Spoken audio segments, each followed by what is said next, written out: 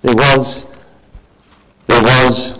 a man in the land of Uz whose name was Job. And that man was perfect. That man was perfect and upright, and one that feared God. And eschewed evil. He hated evil. And there were born unto him 7 sons and 3 daughters. His substance also was 7,000 sheep and 3,000 camels and 500 yoke of oxen and 500 she-asses, and a very great household. So that this man was the greatest. This man was the greatest of all the men of the East. This man was the greatest of all the men of the East. And his sons went and feasted in their houses, every one his day, every one on his birthday, and sent and called for their 3 sisters to eat and to drink with them. And it was so when the days of their feasting were gone about, that Job sent and sanctified them, and rose up early in the morning and offered burnt offerings according to the number of them all.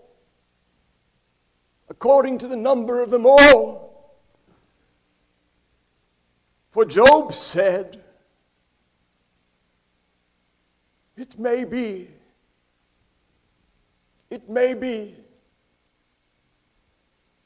that my sons have sinned. It may be that my sons have sinned. And cursed God in their hearts.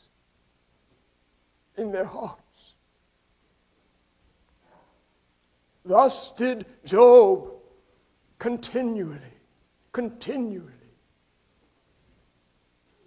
Now, there was a day when the sons of God, the angels, came to present themselves before the Lord. There was a day when the sons of God, the angels, came to present themselves before the Lord. And Satan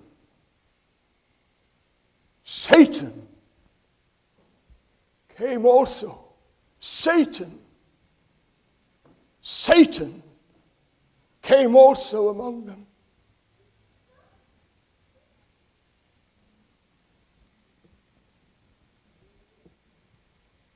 And the Lord said unto Satan, whence comest thou?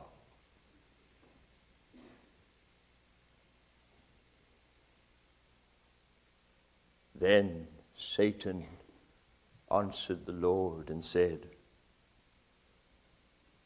from going to and fro in the earth, and from walking up and down in it. And the Lord said unto Satan, hast thou considered my servant Job? Hast thou considered my servant Job, that there is none like him in the earth, There is none like him in the earth, a perfect and an upright man, one that feareth God and escheweth evil. He hates evil, Satan. He hates evil. Then Satan answered the Lord. Then Satan answered the Lord and said, Doth Job fear God for naught? Hast not thou made an hedge about him, and about his house, and about everything that he hath? About all that he hath on every side. Thou hast blessed the work of his hands. Thou hast blessed the work of his hands, and his substance is increased in the land. But put forth thine hand now and touch all that he hath. Touch all that he hath, and he will curse thee. He will curse thee to thy face, to thy face. And the Lord said unto Satan, Behold,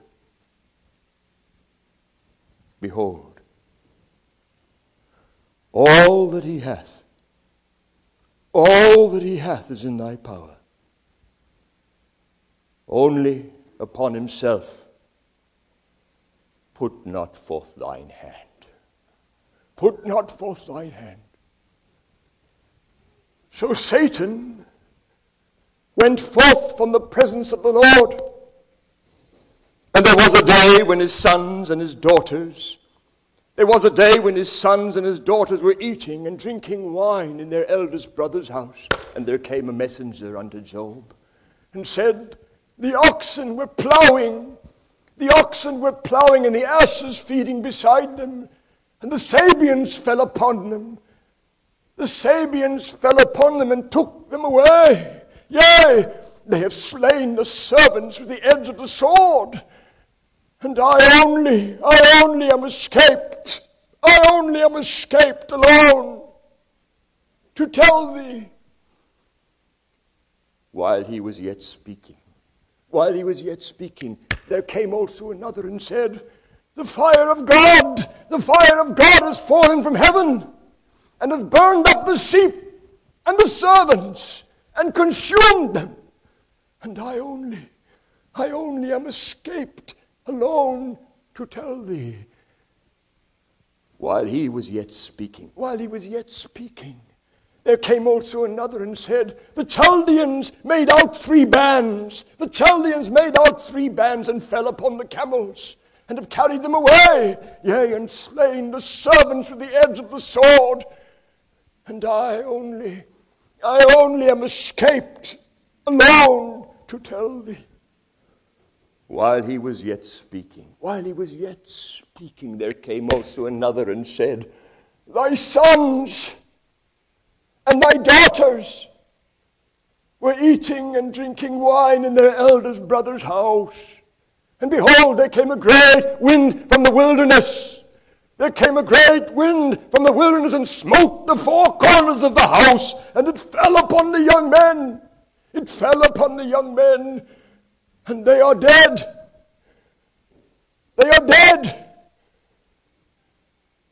And I only am escaped alone to tell thee.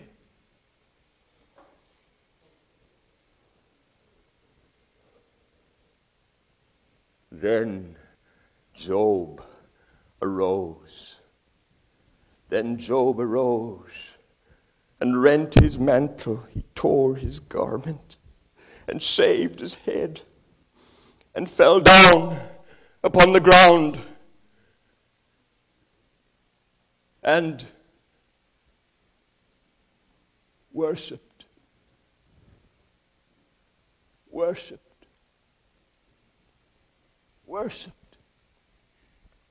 and said, naked came I out of my mother's womb, and naked shall I return thither. The Lord gave, and the Lord hath taken away. Blessed be the name of the Lord. Blessed be the name of the Lord. In all this, Job sinned not. In all this, Job sinned not, nor charged God foolishly.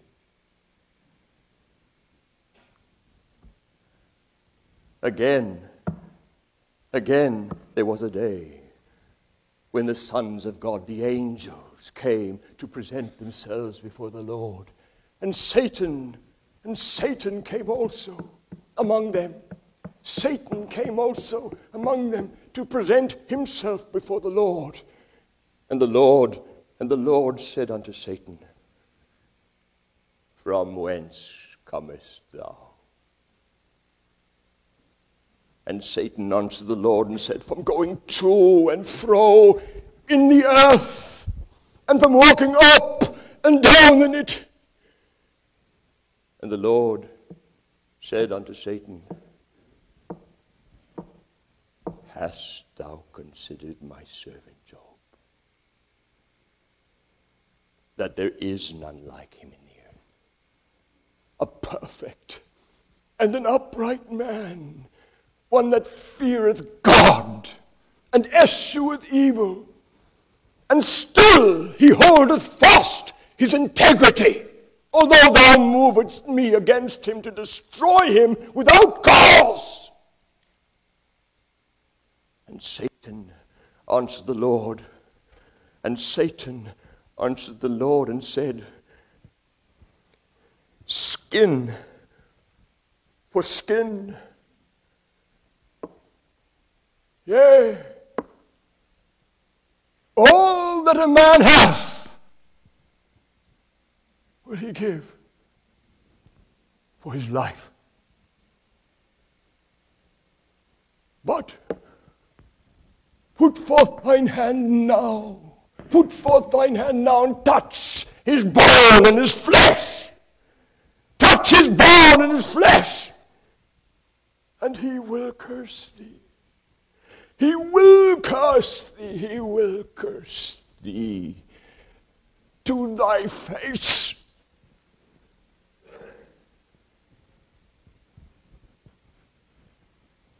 And the Lord said unto Satan, Behold, he is in thine hand. He is in thine hand. But save his life. Save his life. So went Satan forth from the presence of the Lord and smote Job with sore boils from the sole of his foot unto his crown. And he took him a potsherd, a piece of broken pottery, to scrape himself withal. And he sat down among the ashes. Then said his wife unto him, Dost thou still retain thine integrity? Curse God. Curse God. Curse God. Curse God. And die. Die. Die. But he said unto her, Thou speakest as one of the foolish women speaketh. What? Shall we receive good at the hand of God? And shall we not receive evil? In all this, did not Job sin with his lips? In all this, did not Job sin with his lips? Now, when Job's 3 friends heard of all this evil that was come upon him, when Job's 3 friends heard of all this evil that was come upon him, they came, every one from his own place. Eliphaz the Temanite, and Bildad the Shuhite, and Zophar the Naamathite, for they had made an appointment together to come to mourn with him, and to comfort him. And when they lifted up their eyes afar off, and knew him not, they lifted up their voice and wept, and they rent every one his mantle, they tore their garments, and sprinkled dust upon their heads toward heaven. So they sat down with him upon the ground 7 days and 7 nights, and none spake a word unto him. None spake a word unto him, for they saw that his grief was very great. They saw that his grief was very great. After this opened Job his mouth. After this opened Job his mouth and cursed his day, the day of his birth. And chapter 3, Job pours out his complaint to these 3 friends who had come to mourn with him and to comfort him. He pours out his anguish, his confusion, his torment, his grief, and all that had come upon him. And he curses the day he had ever been given birth or life, to only have faced this, calamity, this tragic moment when all comes against him in spite of his love for God. He curses life. He curses life in his grief. Chapter 4, verse 1. Then answered Bildad the Shuhite. Then Eliphaz the Temanite. Then Eliphaz the Temanite answered and said,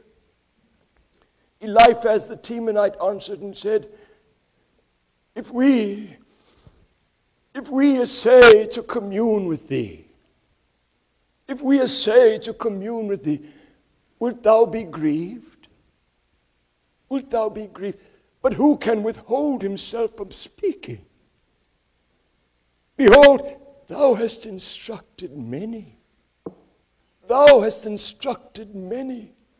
And thou hast strengthened the weak hands. Thy words have upholden him that was falling, and thou hast strengthened the feeble knees. But now it is come upon thee, and thou faintest. It toucheth thee, and thou art troubled.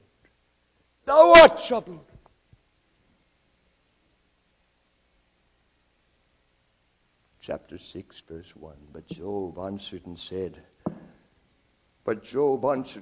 Oh, that my grief were truly weighed. Oh, that my grief were truly weighed, and my calamity laid in the balances together, for now it would be heavier than the sand of the sea. Therefore my words are swallowed up. What Job is saying here is, oh, that all I face in my grief and my hurt and confusion was put on the one side of the balances of the scales, and on the other side all the words that I've uttered from my heart in grief and sorrow and shame, then what I've said in my grief to you would be just. It would be just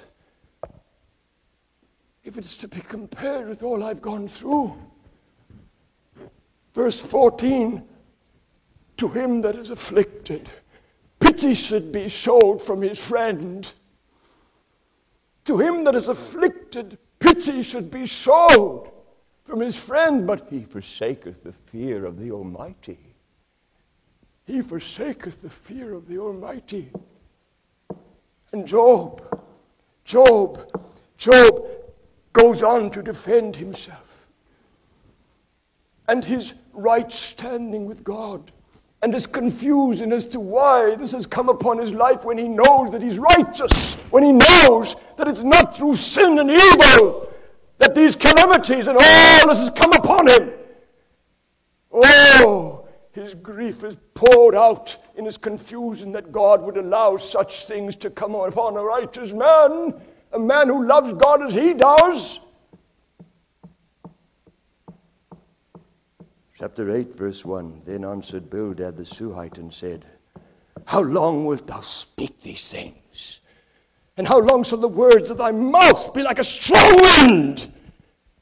Doth God pervert judgment? Or doth the Almighty pervert justice? If thy children have sinned against him, and he have cast them away for their transgression. He have cast them away for their transgression. If thou wouldest seek unto God betimes, and make thy supplication to the Almighty, if thou wert pure and upright, if thou wert pure and upright, surely now he would awake for thee, and make the habitation of thy righteousness prosperous.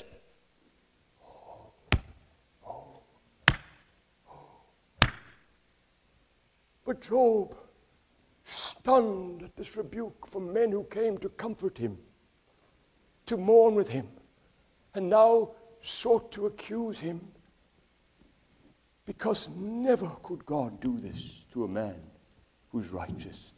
Never would God be so unrighteous. Job, in his stunned confusion, listening to their reasoning, breaks down in grief that these comforters have no comfort at all. They only add to his torment in accusing him of evil. Chapter 11, verse 1. Then answered Zophar the Naamathite and said, should not the multitude of words be answered? Should not the multitude of words be answered, and should a man full of talk be justified? Should thy lies make men hold their peace? And when thou mockest, should no man make thee ashamed? Shall no man make thee ashamed? For thou hast said, my doctrine is pure, and I am clean in thine eyes. Thou hast said, my doctrine is pure, and I am clean in thine eyes. But oh, that God would speak and open his lips against thee. Oh, that God would speak and open his lips against thee, and that he would show thee the secrets of wisdom, that they are double to that which is. Know therefore that God exacteth of thee less than thine iniquity deserveth. Oh, what comfort is. Oh my.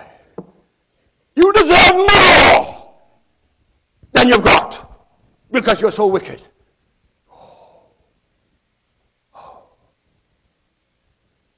Know therefore that God exacteth of thee less than thine iniquity deserveth.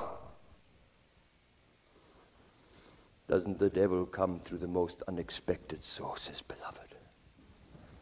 Never does he come through anyone but the most unexpected sources, beloved. Otherwise it wouldn't hurt. It wouldn't matter.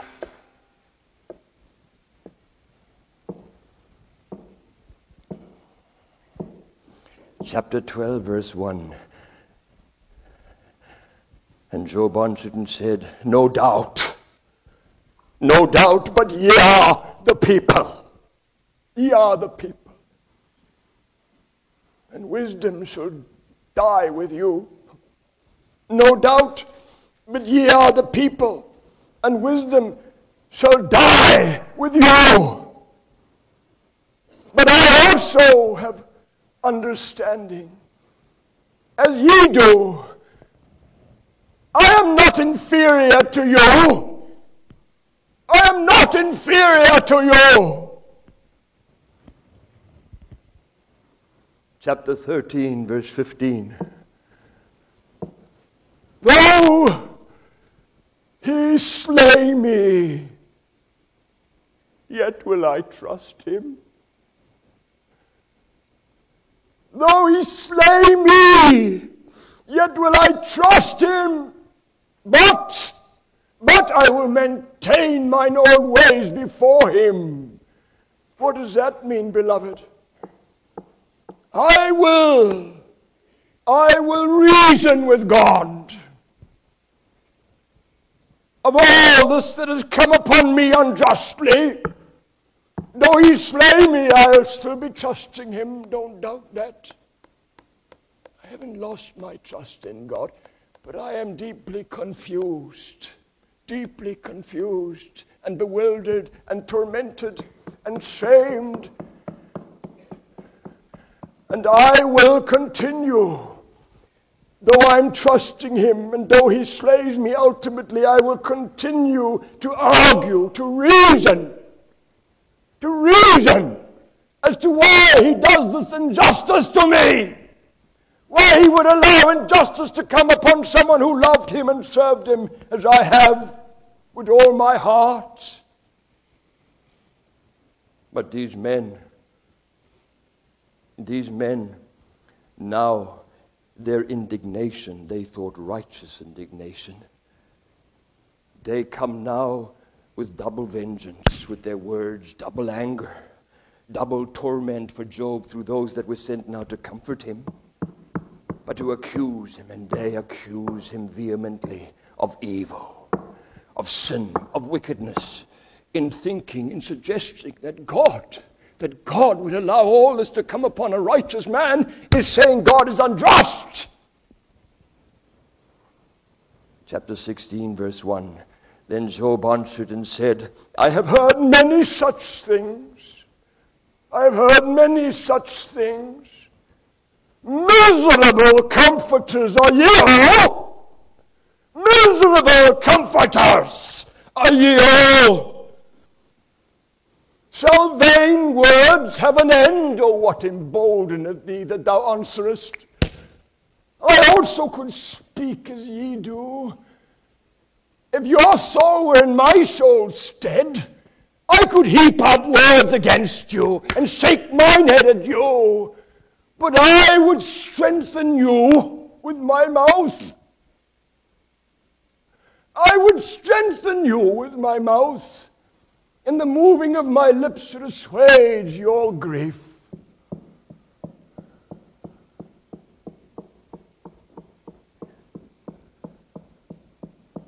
Chapter 32, verse 1. So these three men ceased to answer Job because he was righteous in his own eyes. These three men ceased to answer Job because he was righteous in his own eyes. Then was kindled the wrath of Elihu.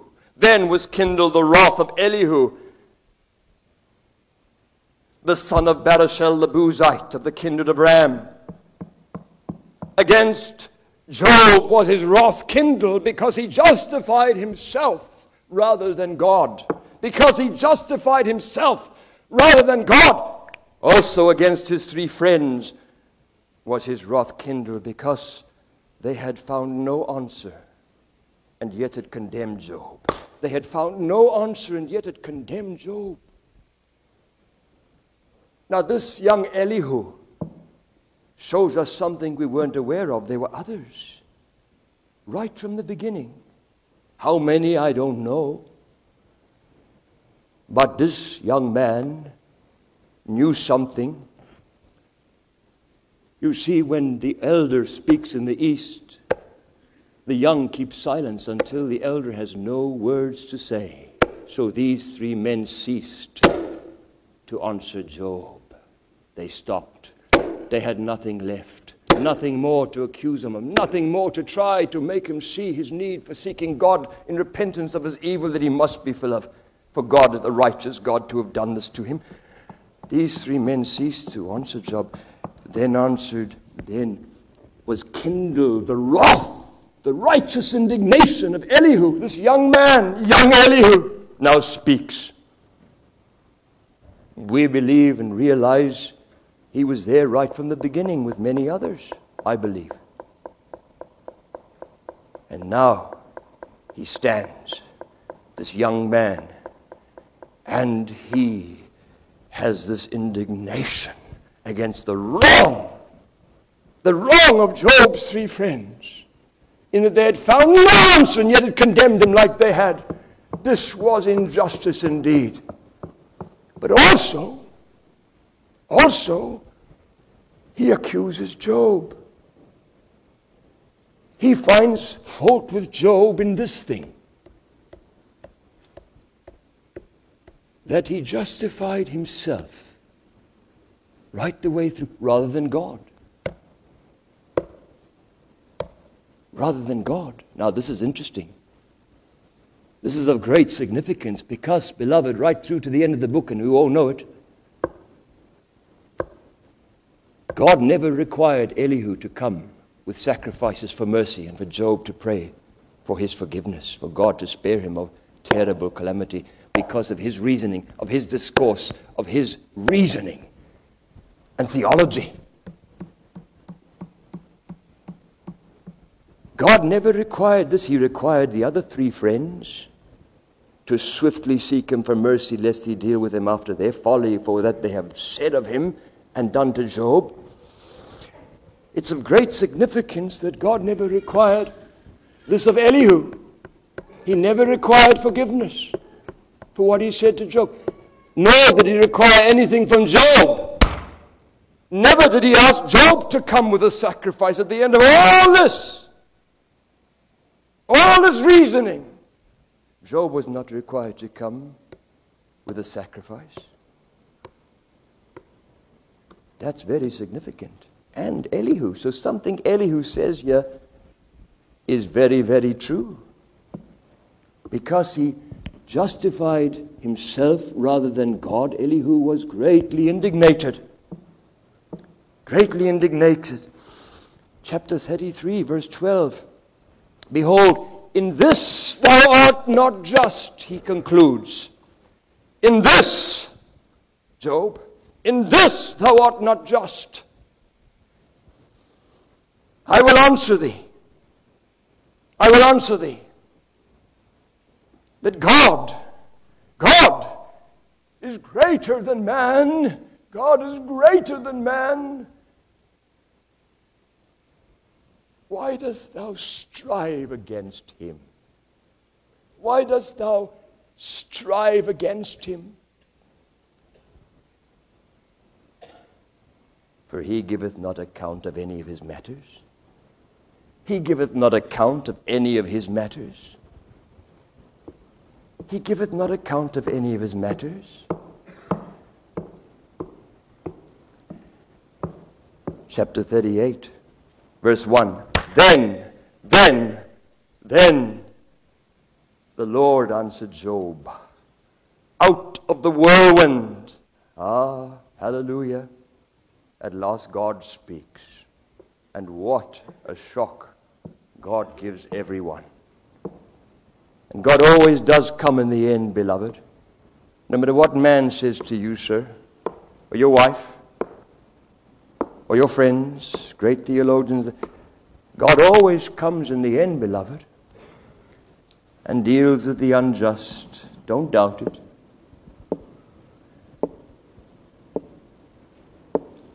Then the Lord answered Job out of the whirlwind. I don't believe it was a great big thing like you have here in America. I believe he was sitting there in his torment and confusion and shame, worn out, drained by these men who had just added to his confusion and grief and sorrow and shame and torment now internally in his heart, wondering at their words. I believe God comes through a whirlwind and going along the ground. Then the Lord answered Job out of the whirlwind and said, "Who is this that darkeneth counsel by words without knowledge?" Who is this that darkeneth counsel by words without knowledge? I don't believe God came with a grievous voice.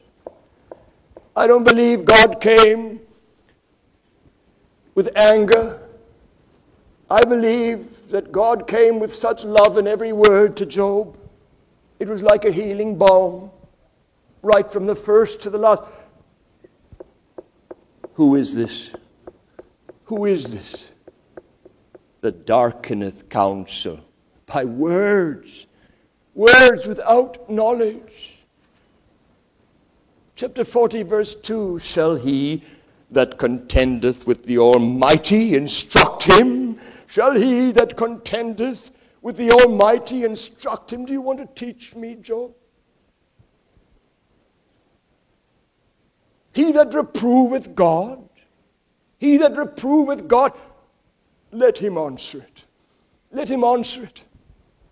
Now these words, beloved, I believe Paul was deeply influenced by these words that God said to Job when he wrote the controversial Romans 9. I believe that Paul was deeply influenced by these words that God said to Job when he wrote the controversial Romans 9. Verse 14, what shall we say then? Is there unrighteousness with God? Paul says. Is there unrighteousness with God? God forbid! Hallelujah. Hope your doctrine says that. God forbid! God forbid! Verse 20, nay, but O man, who art thou?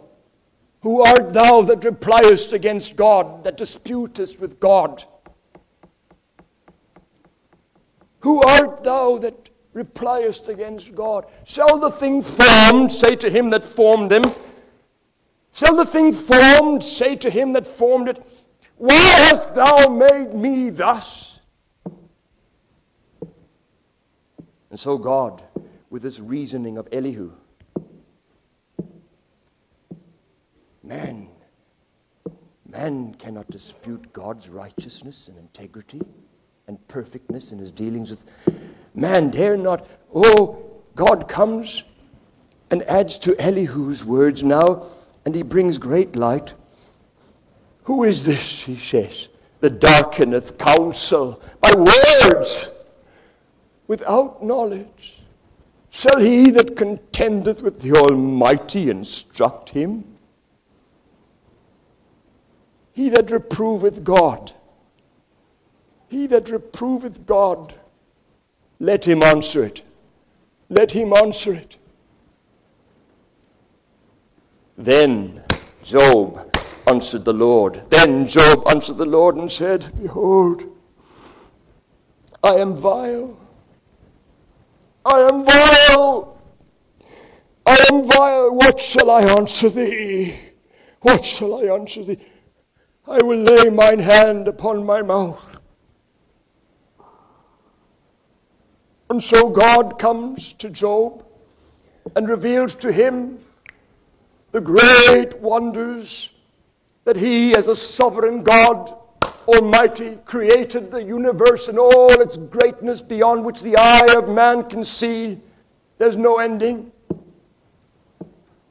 He comes and confronts Job with he, as a sovereign God of all creation, who created every living thing, who created the sea and the mountains and the atmosphere with which we breathe and live, that he created all living things, every animal, as diverse as they are in all their diversity, and yet perfection, utter perfection, that he, as the creator of all living things and all the universe, the folly, the wrong, the error of frail man, reasoning, disputing with God as to his righteousness, his integrity, because frail man does not understand beyond the moment of what the eye can see. He accuses God. Now he reasons, he disputes God's integrity and reasons with God as to his injustice. He talks to Job and said, this is wrong. That which Elihu said is right. Job. Chapter 42. Then Job answered the Lord and said, I know that thou canst do everything, and that no thought can be withholden from thee. Who is he that hideth counsel without knowledge? Therefore have I uttered that I understood not, things too wonderful for me which I knew not. Here I beseech thee, and I will speak. I will demand of thee, and declare thou unto me. I have heard of thee. I have heard of thee by the hearing of the ear. But now mine eye seeth thee. Now mine eye seeth thee. Wherefore I abhor myself, and repent in dust and ashes. In dust and ashes. And it was so that after the Lord had spoken these words unto Job, the Lord said to Eliphaz the Temanite, my wrath is kindled against thee. My wrath is kindled against thee and against thy two friends. For ye have not spoken of me the thing that is right, as my servant Job hath. Therefore take unto you now 7 bullocks and 7 rams, and go to my servant Job. Go to my servant Job, and offer up for yourselves a burnt offering.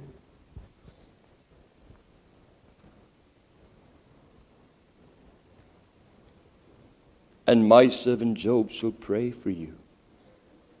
For him will I accept. For him will I accept. Lest I deal with you after your folly. Lest I deal with you after your folly, in that ye have not spoken of me the thing which is right, like my servant Job. So Eliphaz the Temanite, and Bildad the Shuhite, and Zophar the Naamathite went and did according as the Lord commanded. The Lord also accepted Job. And the Lord turned the captivity of Job. The Lord turned the captivity of Job when he prayed for his friends. When he prayed for his friends. When he prayed for his friends. Also the Lord gave Job twice as much as he had before. Twice as much as he had before. Then came there unto him all his brethren, and all his sisters, and all they that had been of his acquaintance before, and that eat bread with him in his house.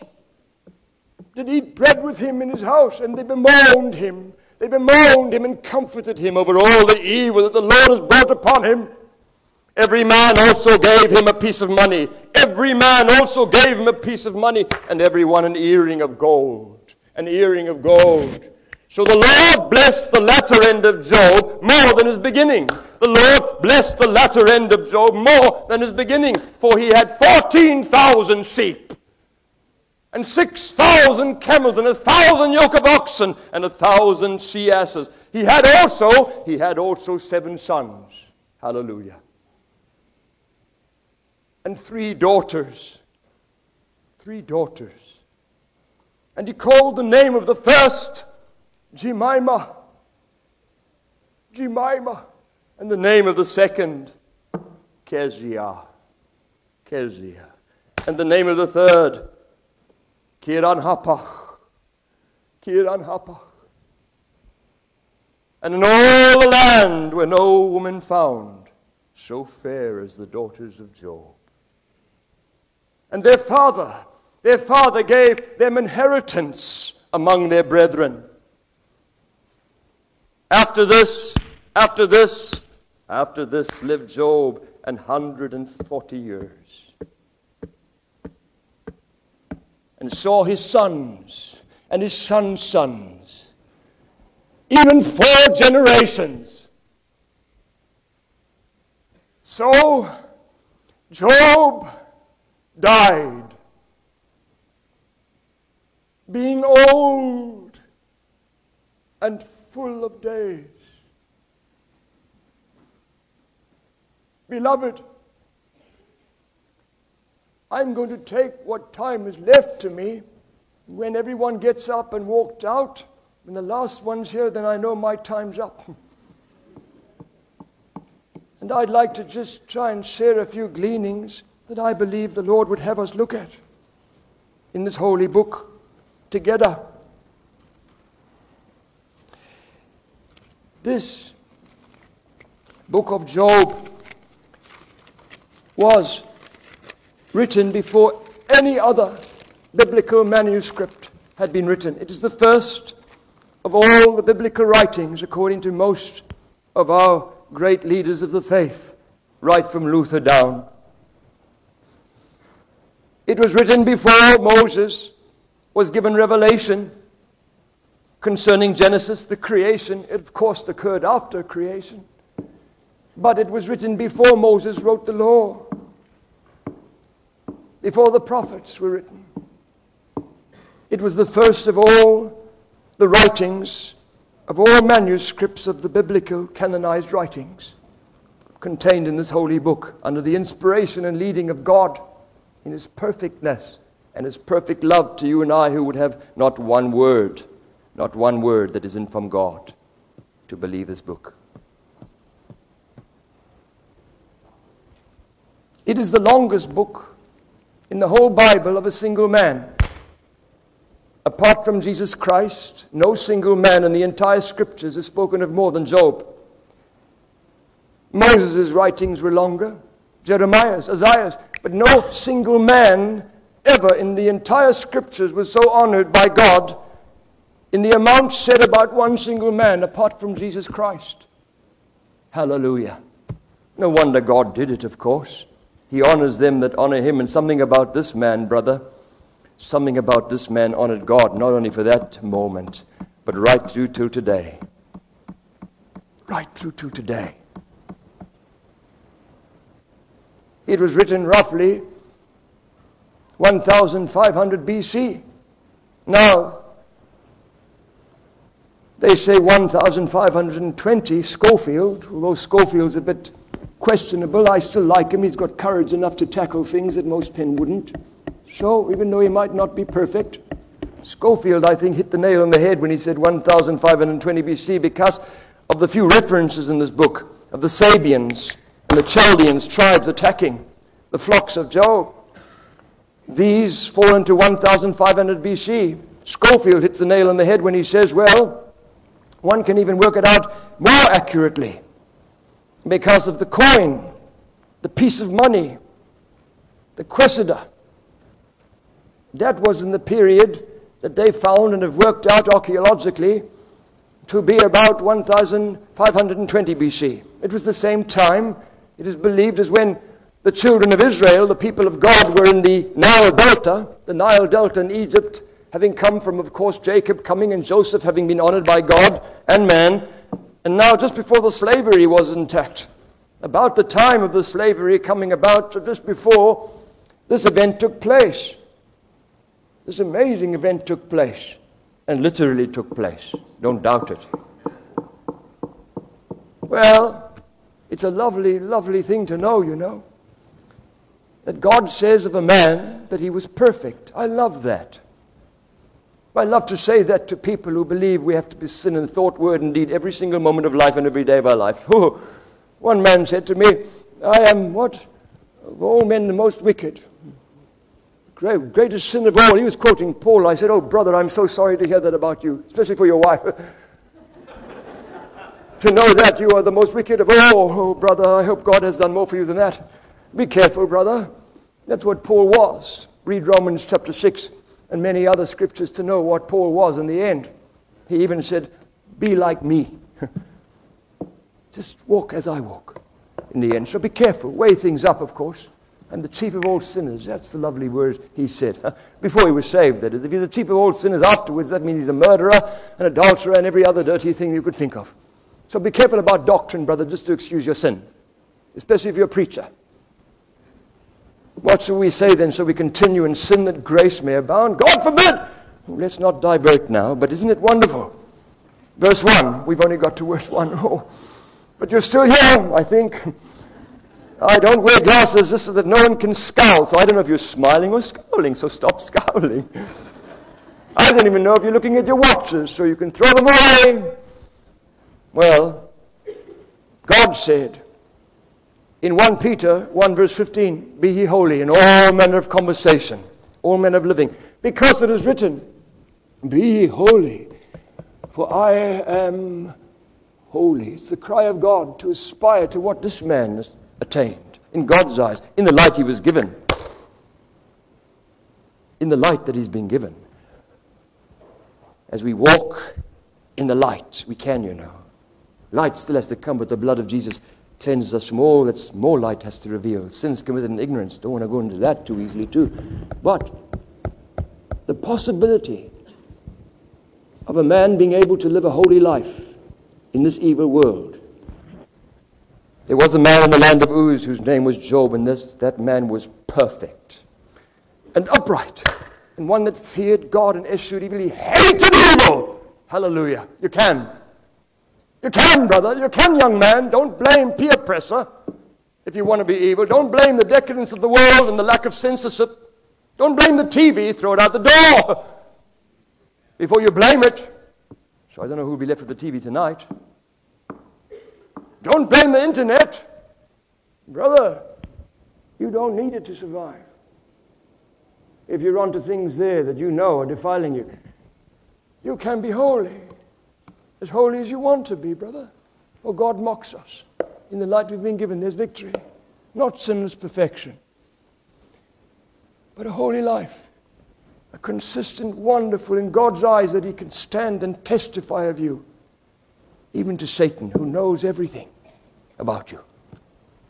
Hallelujah, that such a man lived that side of the Holy Spirit's outpouring.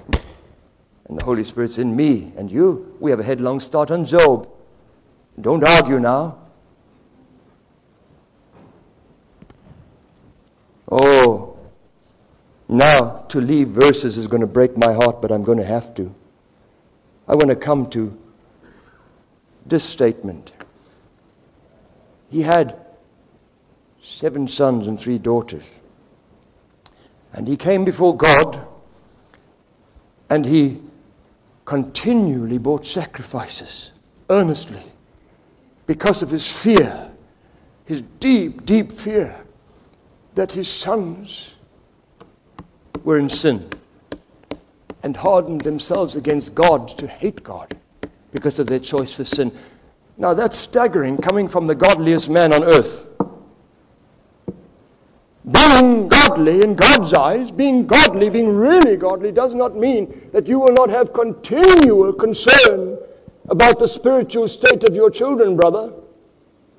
You can be the holiest man on earth, but that does not mean that you will not have to have continual, deep anguish and concern about the spiritual state of your children. Actually, the further away a man is from God, the less concern he'll have of the spiritual walk of his children. Don't doubt that. Don't doubt that. I was with a preacher in your country a few years ago when I first preached in his church, a very, very large church in New York. And he was driving me with a very big family, all the children he had in the back of this vehicle as we were driving now from his home to the church for me to preach. And they were singing. And the harmony was so beautiful, it was like a taste of heaven. So when there was a pause, I turned and looked at all these glowing faces, And I said, oh, they harmonize so beautifully. They must have started as children. Isn't it lovely to have children that love God, brother? That love singing the old hymns of the faith. And he said, yes, harmony of song brings harmony of life. If they sing from the heart, and we try and teach them that from childhood, somehow it's made us one as a family. Just one thing that we do of doing something of beauty together for the Lord's glory, singing. So we sing all the time as a family. I thought that was rather lovely. I was just commending his family and him for the godliness of these young children. And then suddenly there was a quietness in the car, in the vehicle, and he said words that shook me. Brother Keith, I would rather die than to see my children serving the devil. Oh God, let me die. Please, God, I beg you. If my children are ever going to serve the devil, let me die now. I don't want to see it. I would rather die than to see my children eating from the devil's tables, wanting what Satan offers and not what God offered through me as a father. Let me die, God, but don't let me witness that. And he began to weep. And there was a deathly silence in that car as those children heard him weeping.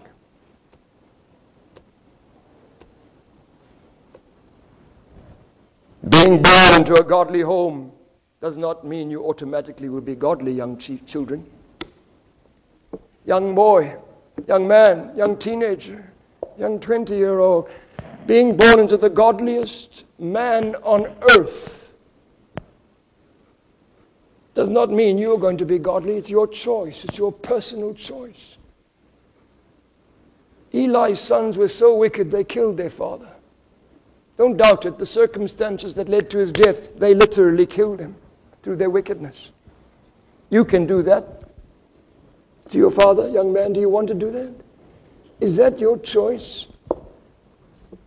Young children, young people, young teenagers, young men, young girls, young ladies. Being born into a godly home does not mean that you will be godly. Can I ask every one of you young people, are you godly? Are you godly?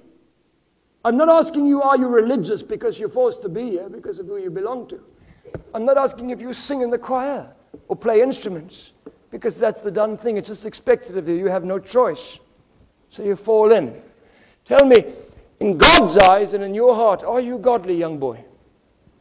Are you godly, young lady? Are you godly? Not are you religious? Are you godly? Or is the godly Job's fears substantial, young person of the child? Is your godly father and mother's fears warranted, young children? He feared. Job feared. He was so godly. No one was more godly on earth, but he feared. Continually calling on God, making intercession for God concerning the spiritual welfare of his children.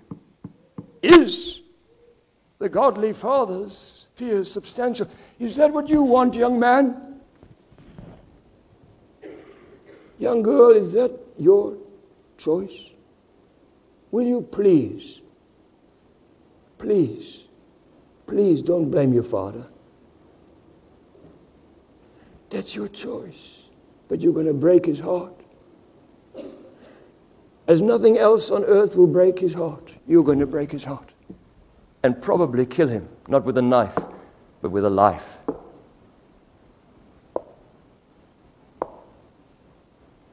The choice you made. But then that's your choice. You love him so little. And if you love him so little, how little do you love God that you rejected for Satan? What a terrible choice, young people. Be careful. Are you real? Not are you religious? most religious in the Bible, Jesus Christ condemned with utter condemnation. Are you real?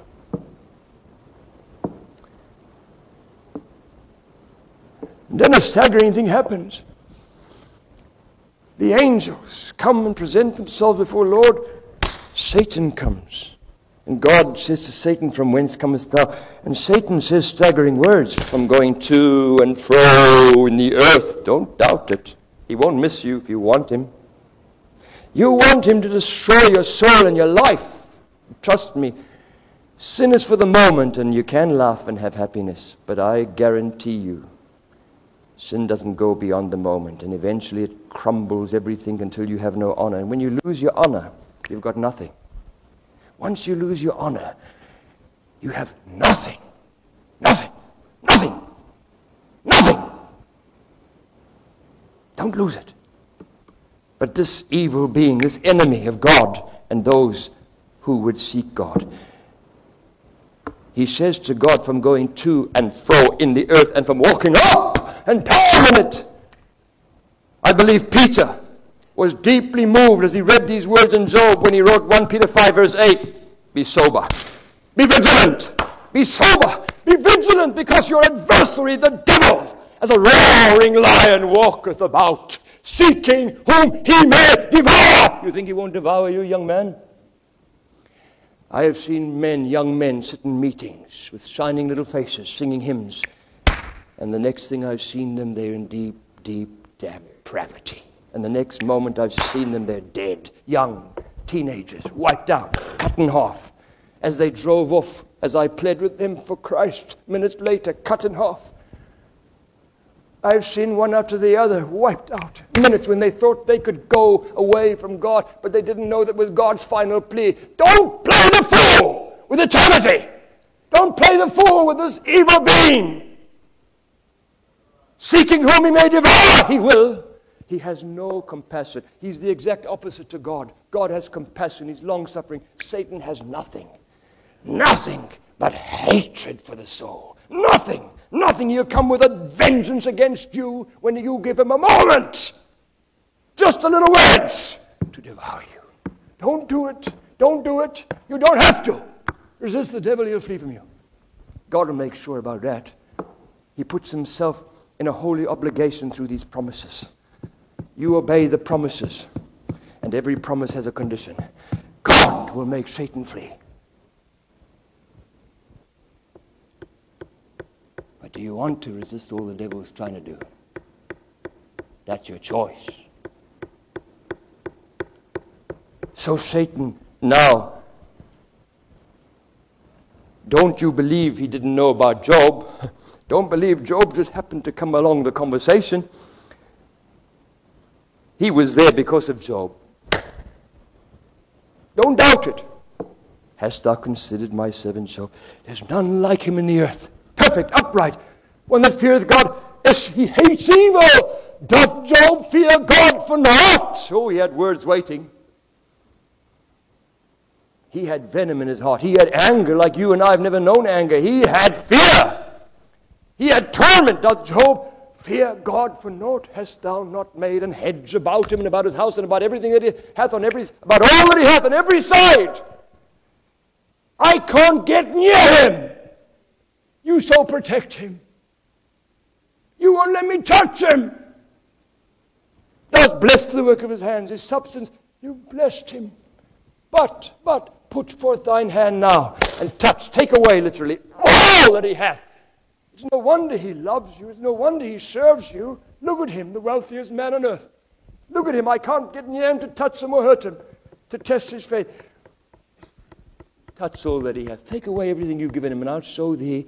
He, not just me. This is what was behind Satan. He also. He will curse thee if you don't bless him like this with goodness and material wealth and everything he's got and the esteem of man. He will curse thee to thy face also. And God suddenly staggers you and me, and generation upon generation, when he says something that really is beyond comprehension. All that he hath, every single thing he has, all that he hath, is in thine hands. Go. But save his life. Only upon himself put not forth thine hand. Now, suddenly, Job is made the battlefield, the war zone between God and Satan. And this is the staggering thing. God doesn't come to Job and explain to him. If only he had, Job would have said, let him come. I don't care what happens now. I know what it's all about. But Job didn't know it was the devil. He reasons against God's unrighteousness doing this to him. He doesn't see any, he doesn't know anything. He didn't have any books to refer to. There was no Bible. He lived in a time that was just passed on from generation to even his being the priest in the home. Every father had to be the priest in the home. Before the Mosaic laws concerning the priesthood was coming. But here was this man with nothing. He didn't know anything to consult in, anything to sort of read and say, oh, let's read about Wurmbrand and Watchman Nee and everybody, take courage, Nothing. No reasoning, no theological documents to refer to concerning sufferings.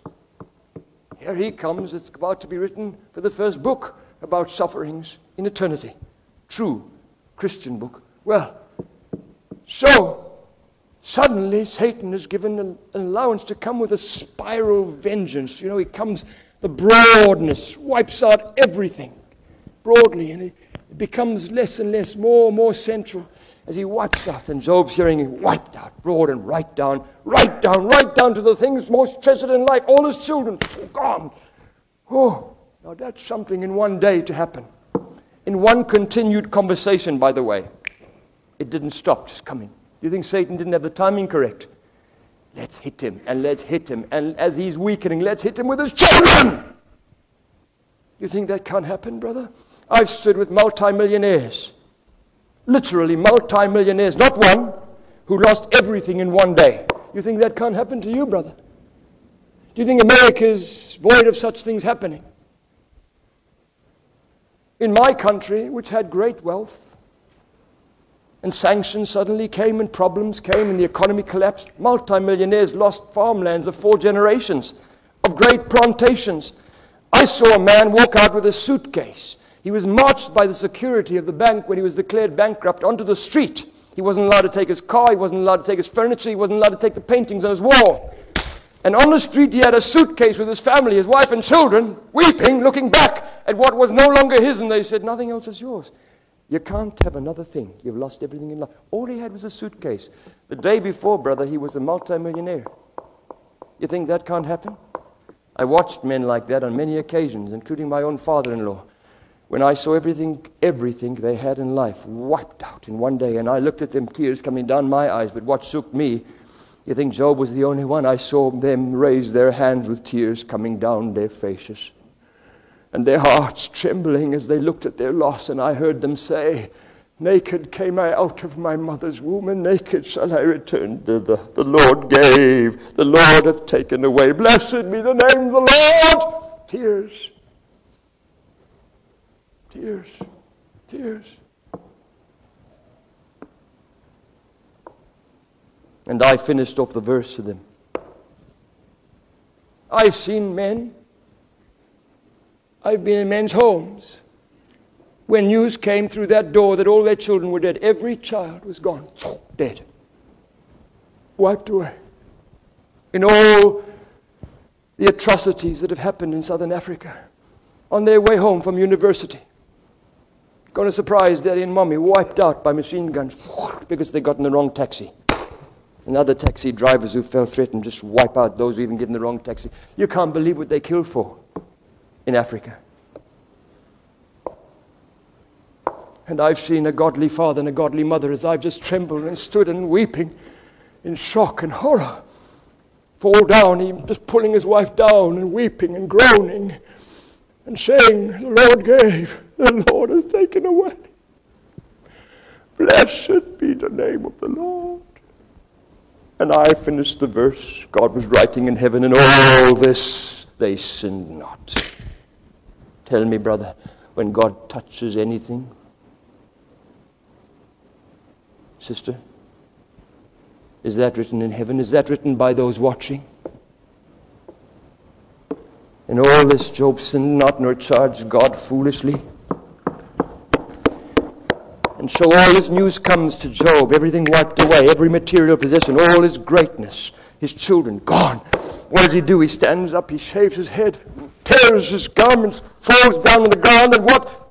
Believe me, Satan and all the demonic hosts, 1/3 of all the stars, all the angels of heaven were swept by his tail. His influence when he rebelled against God. They're now desperate demons in their millions across earth. They were waiting. Don't believe anyone wasn't. He'll do what Satan said now. What's he going to do? He falls down on the ground and can you imagine Satan and demons hurled back 1,000,000,000 miles, screaming in fear and shame and shock and humiliation? He worships. Hallelujah for such a man. Hallelujah that God gave us such a book, the textbook in the school of God, in case you don't think you're in God's school, brother. The day you're saved, you're in God's school. And you've got to pass exams, and the time is little. Fail the exam, brother, you will write it again. Just like secular school. You better pass, sister. You'll face it again and again and again. There's no such a thing as bypassing the standard in the school of God. Be careful. He worships. He worships. In everything give thanks. God says, this is the will of God concerning Christ in you. This is the will of God concerning. Isn't it amazing that God says this? Though the fig tree blossom not, when everything fails, all the herbs, everything, I've lost everything, yet will I rejoice in the Lord. Hallelujah. That's the school book. That's not there to read and say, isn't that lovely to put against the wall? That's to do. This is the test. This is the textbook. I hope you do what it teaches you when you face the exams. Do you think they're just there for little verses to quote? No, no, no, no. You think you won't face anything, brother, sister? Wait. Be careful. Be careful. Heaven's coming. In this world you shall have tribulation. That's a promise. Not only the good promises.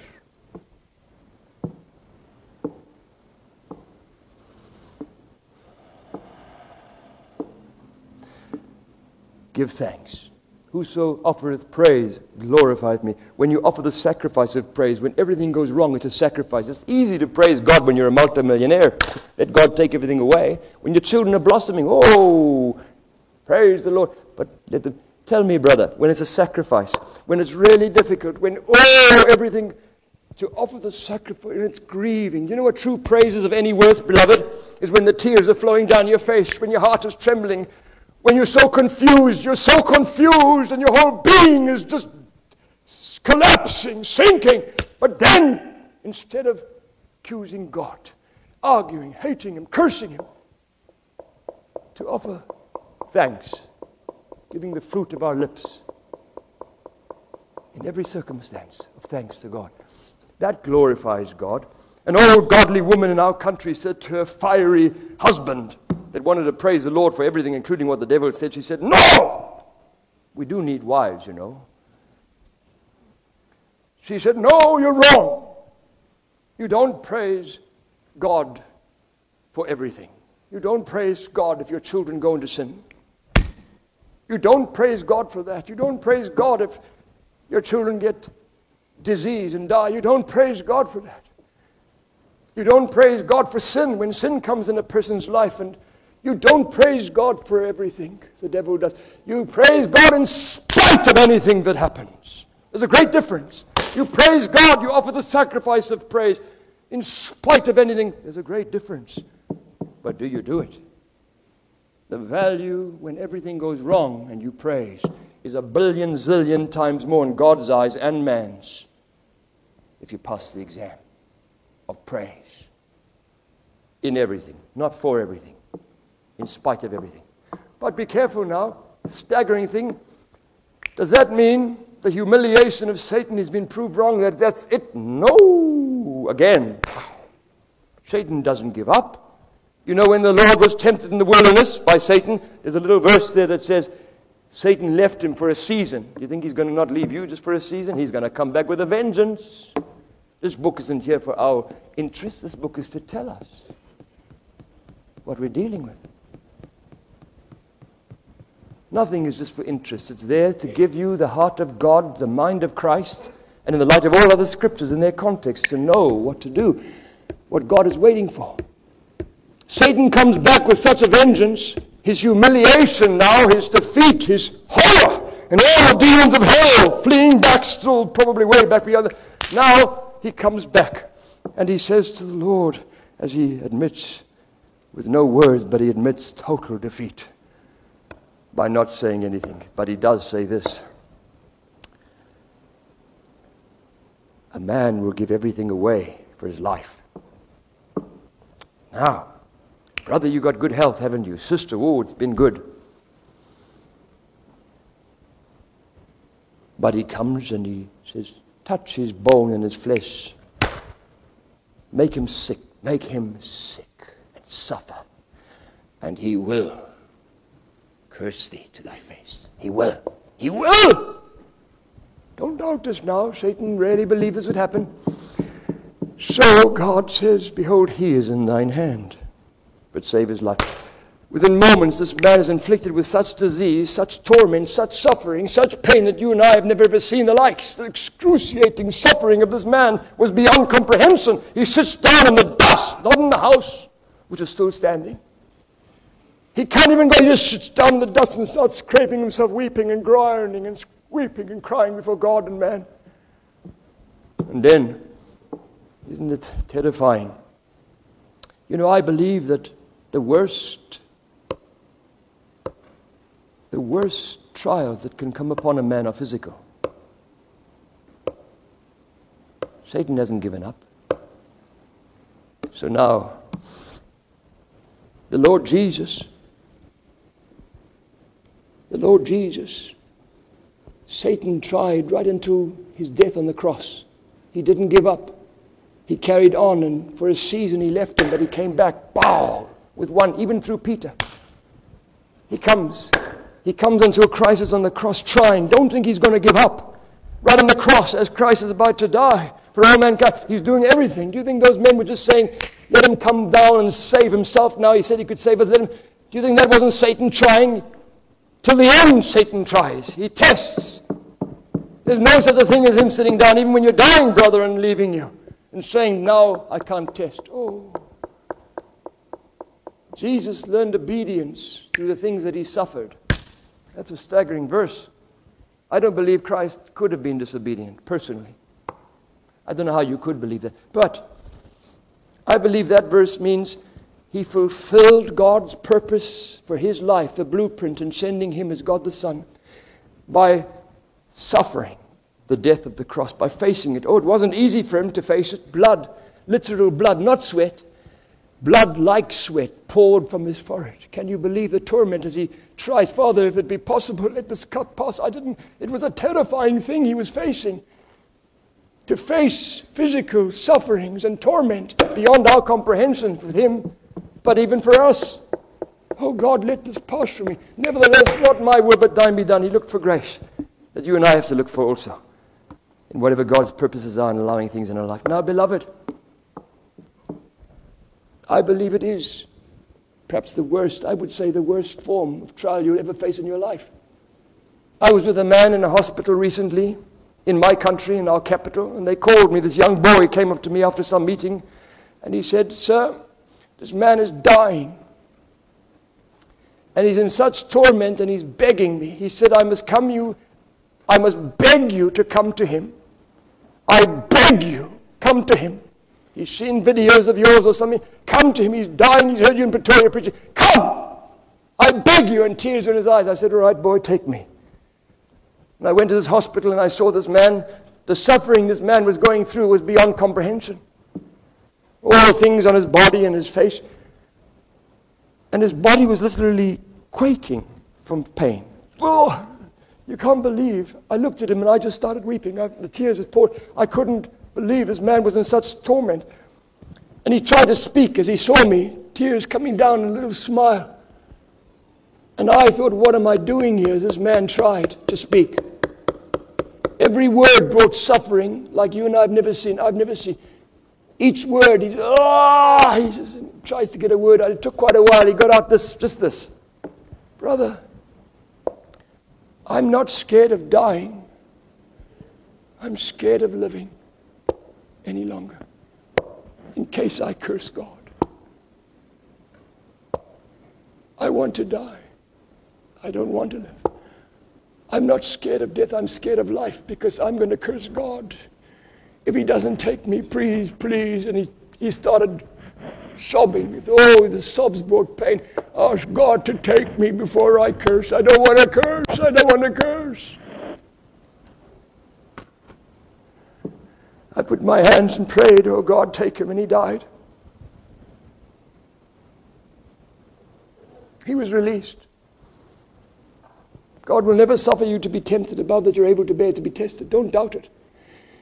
We might not be able to reason, but don't doubt God's perfectness, even how you die and when you die. He won't ever, ever, ever, ever let you suffer in what he does not, in his perfectness, one day will explain to you that you'll worship him for his perfect timing, even in his will. Be careful.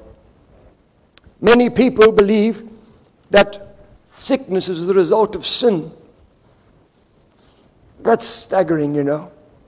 I think that's the heart of carnality in the ministry. This man was the godliest man on earth. Now, how do you get over that in your theology, sir? I've heard men say, if you're not healed when we pray for you, it's because of sin in your life or unbelief. That's a bit carnal. Why isn't it because of their sin? I mean, they prayed. I mean, it's the height of carnality. How can you stoop to such a low degree, brother? It's you that prayed. It's your prayer that wasn't answered. You can't stand in the shadow of the godly who suffer. God probably can't allow it to come on you, sir, because you'd give in. He'll never let anything come on a man that will just break him. Be careful how you judge. The godliest of the godliest of the godliest that ever lived have suffered excruciating suffering and died, not in old age, but in sickness. And don't tell me it was their sin, brother, or unbelief. You might say when they brought people to Jesus that everyone was healed. Everyone. Well, you're right, but brother, there's the rest of the scriptures. Has it ever occurred to you that your interpretation of any verse in this book is not correct unless looked at in the light of the rest of the scriptures? If your interpretation is contradicted by any other verse in this whole Bible concerning that doctrine or verse, you're heretical.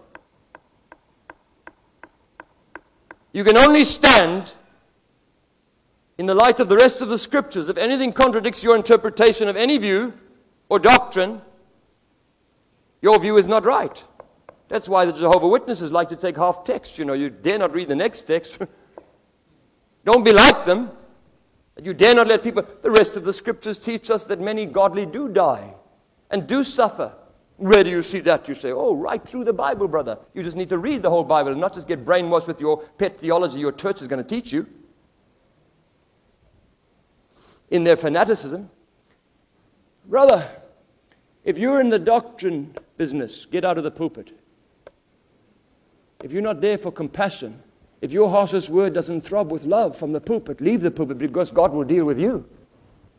If your harshest word doesn't throb, I've seen people die of terrible torment because Christian people said, if you take any medication, it's a sign of unbelief and sin. Now that I've prayed for you. So I've seen people die, their whole bodies quaking, their children, their husband hating God because of what Christians made their mother die that could have taken medication. That God has given wisdom to man to relieve the pain. Oh, don't be cruel, brother, with your doctrine.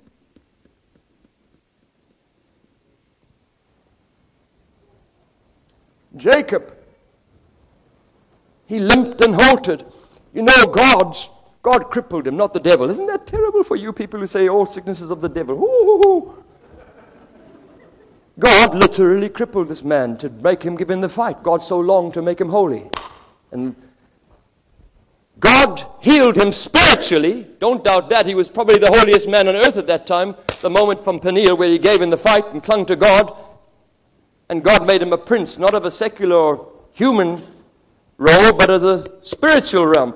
God did something holy in this man, but God never saw fit to heal him physically. He healed him spiritually, don't doubt that, but he never saw fit to heal him physically. In his wisdom, to bring out the best of that, God has a perfectness and understanding. Do you know, this man, Jacob, was so crippled by God, by the way, that he limped and he halted. You know what that means? He took a step and he dragged his foot. He had to drag it. Then he took another step and dragged his foot. That's what it means. You could see Jacob a mile away. That's him. God, in his perfect understanding of Jacob, allowed this to continue. He never healed him physically. Elisha. New Testament miracles. You want to talk about the New Testament, brother? The dead were raised, the sick, lepers. One thing, he died, not in old age, he died in his sickness. I'm so glad God put that there.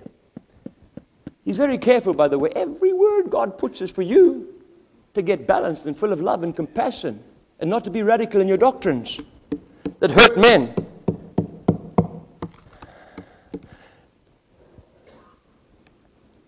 At his grave, Elisha's grave, people came to look to the God of Elisha, and God did miracles right there at his tomb.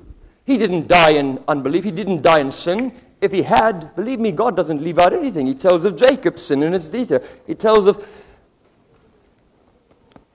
David's sin that still brings shame, but God tells. He tells of Moses' failure. He tells. He doesn't. He would have told of Elisha. Elisha didn't die backslidden. He died the way God wanted him to die. A young man, 54 years old, they reckon. Most of the scholars would reckon that age. He died the way God wanted him to die. In his sickness, though he was used by God and his faith for God, others were healed. Oh, New Testament, you say? Yeah, well, the New Testament, brother, is full of it also. Epaphroditus. I send him back to the church at Philippi, off the mission field. I don't send him back to be shamed because he's full of sin now that he's sick. I send him back to spare myself any further sorrow because of the sickness. And you at Philippi who sent him to work alongside of me for the gospel as a missionary, I'm sending him off the field. But honor him! Honor such! Because for the work of Christ he's in the state. I don't send him back backslidden. Have you ever seen that in the Bible, you people that preach such things? Trophimus, have I left at Militum sick? Paul says, I haven't lost my faith. I who prayed and people were raised from the dead. I haven't lost my faith. Trophimus, by the way, he wasn't like Demas, having loved this present world, who's forsaken me. He would have said so. Trophimus, if you see in all the salutations, you'll find he's right there, right through. Godly, revered, never a word against him. But I left him sick. This godly man, I was with him, but I left him sick. He couldn't come on me. It wasn't my unbelief. It wasn't his sin. I would have said so. It just happens to be the will of God right then, if you really want to be honest. Timothy, take a little wine for medical reasons. For thine oft infirmities, the weaknesses of your stomach, for thy stomach's sake. He had a problem. Oh, it was there again and again. It was something really hurting Timothy. Timothy, use it for medical reasons. He speaks with compassion. He doesn't say, Timothy, you're backslidden. Why can't you pray for this sickness in your stomach, all this hurt? No. I've no man like him in the faith. He never changed his mind when he got sick, by the way. And you people, and what about Paul himself? Which many scholars, I don't want to go on that because we're not 100% sure of what his infirmity was. But we're almost sure he was physically set back badly also, that God didn't heal. Oh, be careful. Be careful. Now, beloved, suddenly, do you think Satan gives up when Job doesn't fail again and again and again? He doesn't ever give up. Who does he come through next? His wife. Then said his wife unto him, dost thou still retain thine integrity? Do you still profess to be righteous when all this has come against you? Curse God and die. She says, oh, imagine that. Isn't it amazing? The devil uses the people you least expect it from. She was given to him for a helpmeet. It's not good for a man to be alone. It's not good. It's good when there's two, one falls, the other, he needs him. It's a good thing for a man to get a woman. Now, for a spiritual level, this woman should have helped. What does she do? She does exactly what the devil wants her to do. She says, word perfect, what the devil wants him to do. You think it wasn't the devil coming now next to people that love you? In their confusion, have mercy on her. She also lost all her children and everything and sees her husband suffering like this. Have mercy. But the fact is, brace yourselves. Peter turned to Jesus in love, and Jesus saw Satan in it. Get behind me, Satan! He knew exactly what was behind that love, that compassion, keeping him from the will of God. Do you think the love of this woman wasn't something the devil could use? If she had just taken her eyes off Jesus, you just got to take your eyes off Jesus, brother, sister. You can be saying things the devil wants you to, word perfect, to another person. You think Satan gives up? Oh, what does he say? Thou speakest as one of the foolish women speaketh. What? Shall we receive good at the hand of God? Shall we not receive evil? Shall we not receive evil? Do we only serve God and love Him if everything goes right, woman? What sort of a religion is that? What depth is there? Do we cease to love God if things go wrong? The moment everything isn't perfect and right, do we cease to love Him and trust Him? That's foolish, woman. And then, hallelujah, in all this, did not Job sin with his lips? Passed.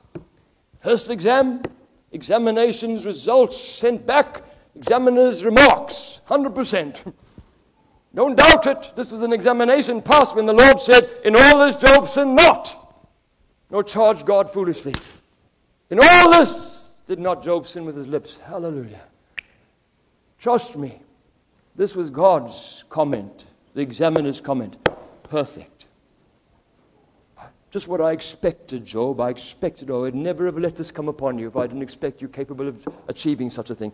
1,000%. If you don't think that's the examination, by the way, I'm the only one in the college where I am lecturing in Africa that gives more than 100%. They haven't fired me yet. And they did ask me once, how can you give people more than 100%? I said, because they deserve it. Sometimes 100% is not good enough. Well, let me tell you, when God said these words, God was saying, well done, good and faithful servant. Trust me, beloved, if you're going to hear God say that one day in heaven, He has to be able to say it about you now, today, tomorrow, or you'll never hear it. You'll get there by grace, and His grace is amazing. But to miss His well done, I don't want to miss that. You think the devil gives up now? No. Boom, what does he see on the horizon coming? Job's 3 friends. What are they coming for? To comfort him, to mourn with him. Do you think the devil wasn't watching now? How can I use them? Here's the next things I can use. I've used his wife. It didn't work. But now come his friends. So they start weeping, they mourn, they're stunned, and they listen to him cursing the day of his birth and all his grief. And so they start. And by the way, if you don't think it was the devil using them, you're in for trouble. Can the devil use theology? I mean, I'll be honest with you, it was good theology. You think of some of the things there. Know this, that God exacteth thee less than thine iniquity deserveth. It's the rest of the scriptures. He hath not dealt with us according to our sins, nor rewarded us according to our sins. God doesn't, His mercy there, it's good doctrine. I mean, they would have been professors of theology. Don't doubt it. Good doctrine, correct doctrine, right doctrine, wrong address. And then you're in trouble with God, preacher. You think I'm saying light words? Brother, there's times you don't say what you know if you love God. Does that make sense? You think you're here to defend the faith. You're not. You're here for the soul.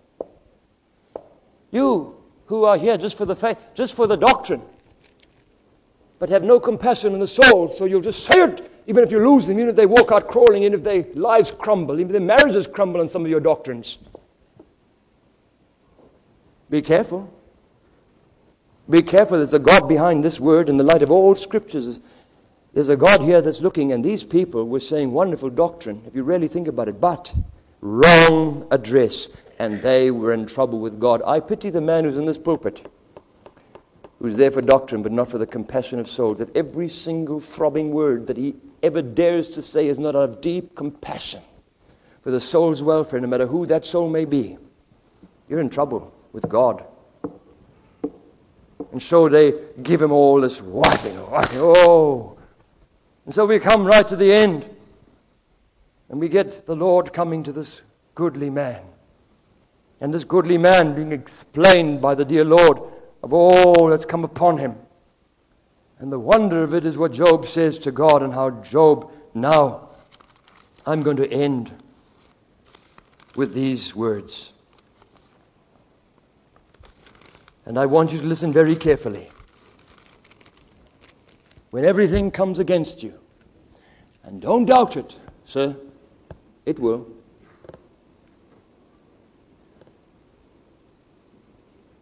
I don't say to the degree that it came against Job. Don't doubt that. But you're not in heaven yet, brother. In heaven there's no trouble, sister. On earth, it's a small little time God's got. What is it all about? Listen carefully. When all comes against you, when everything, and it's beyond reason, beyond comprehension that God could allow it, because you know you love him. And you know in your weakness, in spite of it, you strive to serve him with every faculty of your being. You know that.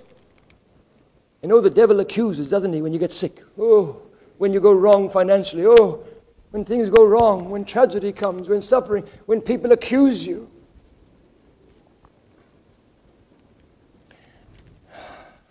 When your children go astray. How many preachers don't I know about that here in your land? One preacher back there where I preached when I first came to America, his son's in prison. His daughter, I didn't want to touch her. So he left the pulpit. Broken, grey, aged, they say. His wife's sick, just gone, broken. You think you're not going to destroy them, young people? You want that? Do you want that, boy? For God's sake, wake up and answer before it's too late. There's a turning point that you can never change. What you've done, the damage. He said something about, and his congregation didn't want him to go. But his own heart says, as he looks at this, I can't preach if my children are like this. I don't believe congregations anywhere should make a man do that. If a child is going through a rebellious stage, because I tell you what, if that is so, then most preachers would have to get out of the pulpit. Don't you come down on men. When a boy or a girl is going through a rebellious stage, that's their personal moment where they've got to sort it out. It's no longer the age where you just say, yes, daddy, yes, mommy, and you do it, I love them. It's a personal moment. You've got to make up your mind. It's your choice. And don't make a man leave this pulpit if that moment, it comes on most people. Many are protected by the homeschooling, hallelujah, but in the hearts even. Trust me, your children have to come to their own personal choice when no one's watching, and God knows what that choice is, when it's only between them and God. You'll be surprised what their choice will be when no one but God's watching. I don't believe that congregations should push a man out or compel him. I'm fearful that a man also looks at these scriptures and gets into total disarray and inability to function anymore by faith because he sees things that his heart says no. But I've seen this happening again and again with godly men. But just don't you be the one to push them out, because believe me, very few preachers, especially preachers. Some old man came to me in America years ago and said, listen, boy, you're on the front line of the battle, and I see what you're doing. I see what's in your heart for God. But be careful. If the devil can't get you, he'll aim at your children 1 billion times more than he'll aim at any other Christian's children if you're in the pulpit like this, making such a stand for God. You better pray for your children. The devil's going to hammer them if you're in the pulpit and you're being used by God and you want God's best with no compromise. I so trembled that I went into war that night. And I stayed in war till this day. There's seldom a day I don't go down the streets of every town, including Oklahoma City yesterday, crying out in war for my children to be protected under the blood of Christ, for God to rebuke the devil. Oh, we need to pray like Job. But be careful, don't condemn.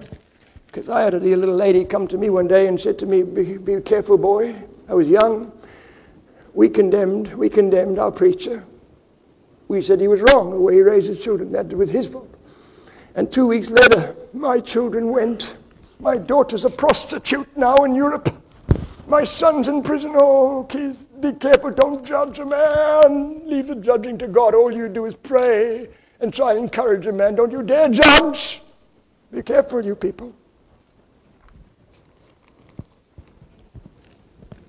When you reach this terrible moment when all hell comes against you, when you reach this point, be careful. You've reached the privileged spot on the spiritual map toward heaven to pass a great milestone and move on to greater heights than most ever will reach if God's trusted you for such a thing to happen to you.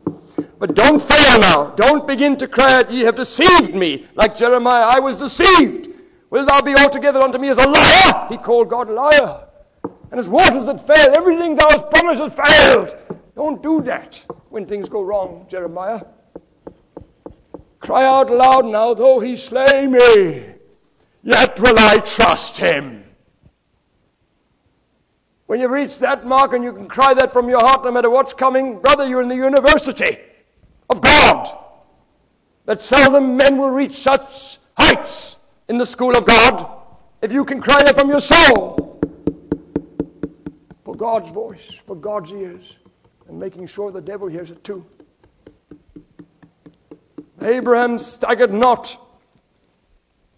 Didn't matter how long it took. The promises were there. Nothing was happening. Now ages here. Everything's gone. He staggered not in unbelief. Don't stagger now, child. Rise above all that Satan tells you of God's betrayal, of God's cruelty, of God's denial of your rights, even of his promises. I believe God that it shall be even as it was told me. That's the Job of today. Doesn't matter how long it takes and what I've got to go through. Doesn't matter. God left him to try him, that he might know all that was in his heart. 2 Chronicles 32, verse 31. God left him to try him. Do you think he isn't going to do that to you and me? To know, that he might know all that was in his heart. Psalm 105, verse 19, concerning Joseph, until the time of his word came, the word of the Lord tried him. What does that mean? Until the time of his word came, the word of the Lord tried. Poor old Joseph, there he was, promises in prison. Stocks around, steel things around his, and chains around his leg. There he is in the cold. Think that was easy? Until the fulfillment of God's promise came, the unfulfilled promise became the test of his faith above everything else. This tests us to see if you take your eyes and say, it isn't so, God's denying me. Or if you keep trusting him. If you keep trusting him, beloved. That's the great thing. To keep trusting God.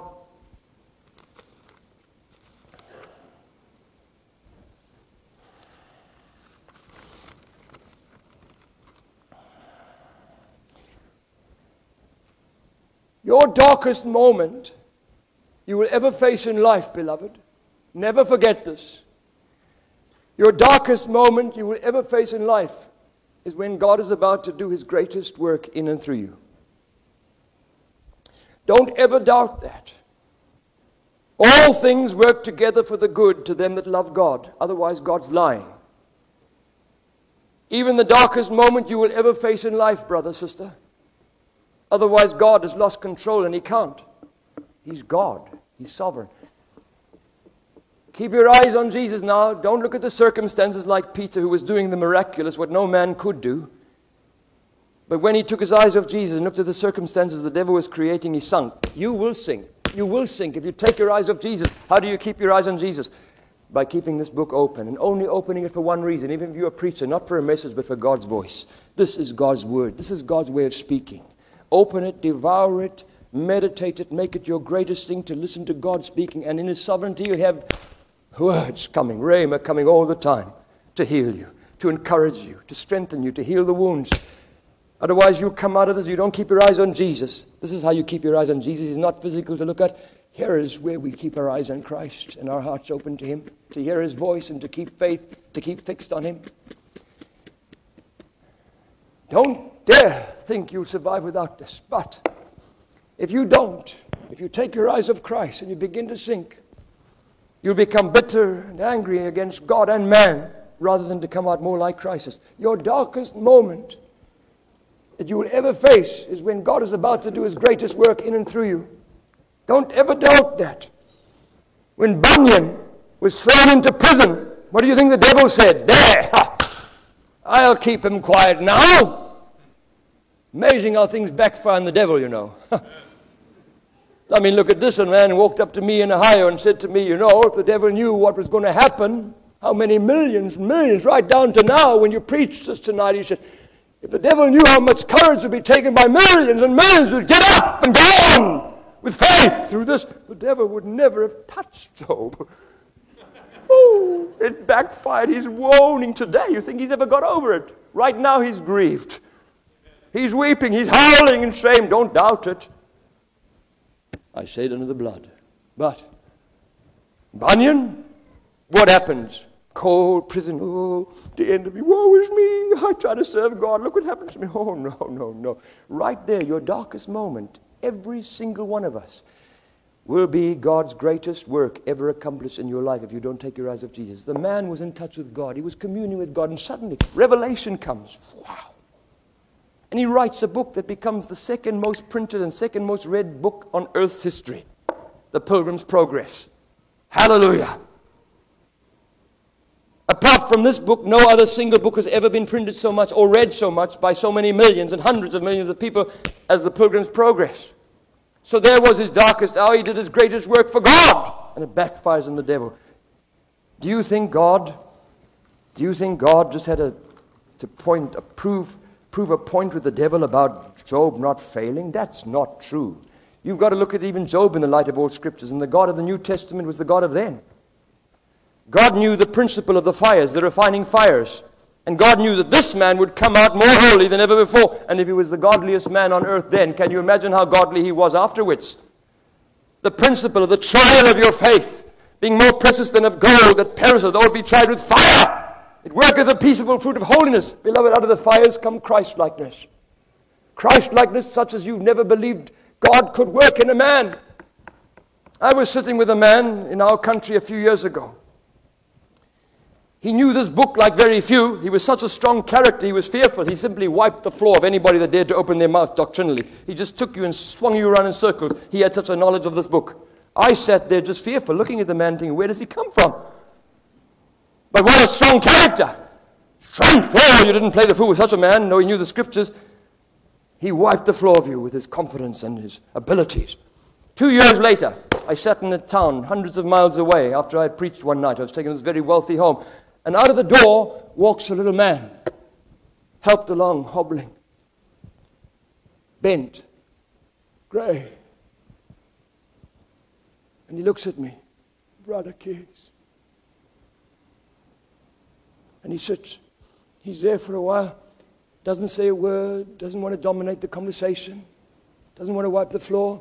He walks out eventually, this broken, gentle man that had nothing of ability, didn't even want to speak. He felt no threat in not speaking, not dominating. He walks out. I said, who is that man? What's his name? They told me, and I stood up in shock. In 2 years, there's nothing left of him. God knows how to take us through crash courses, beloved, to bring out Christ-likeness. You think confidence, God isn't going to get rid of you? Young men who, I'll tell you something in the school of God. God's going to bring, if he can just let him, you to a place where you won't be able to take another step in life unless you're conscious that apart from grace, I'm not even going to stand again, God. Only grace will help me to take another step after all. Do you think God doesn't want that? Do you think God looks at your confidence, all your abilities, all you, and doesn't want to wipe it out? In the end, brother, sister, in his crash course, you have to be ready to step into heaven. And while on earth, you have to be made as Christ-like as humanly possible. God's not interested in your great abilities. God's not interested in your great character, your strength of character, your abilities even with this. God's interested in Christ. I don't care what you achieve. Until Jesus is seen in your reactions, you're nothing. According to 1 Corinthians 13, because that word love, charity, is Christ. Just put that on. That's what the fruit of the Spirit is, Christ. conforming you to the image of Christ in your every reaction. Believe me, fires do that, not just coming out and kneeling and saying, God, I absolutely surrender. That's good. But the fires, brother, the fires are what God has to take us all through to make us like Jesus, to wipe out all the dross, all the rubbish. The fires do that, brother.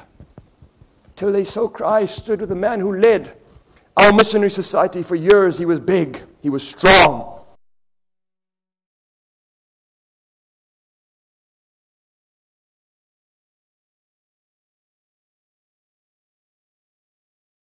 And in a few years, one day he walked, couldn't be the leader anymore, so frail through sicknesses and sufferings and shocks and tragedies that came upon him on every level.